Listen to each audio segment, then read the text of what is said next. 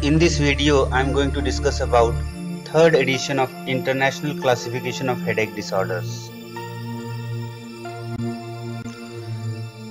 Headaches are classified into primary headaches and secondary headaches. Primary headaches are further classified into migraine, tension type headache, trigeminal autonomic cephalalgias, which include cluster headache, paroxysmal hemicranias, short-lasting unilateral neuralgiform headache attacks, and hemicrania continua.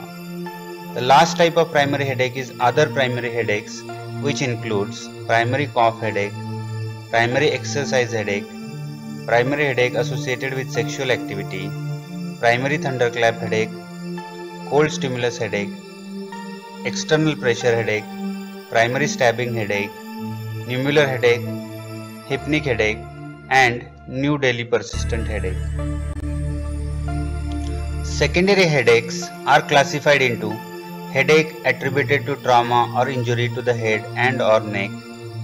headache attributed to cranial or cervical vascular disorder, headache attributed to non-vascular intracranial disorder, headache attributed to a substance or its withdrawal, headache attributed to infection,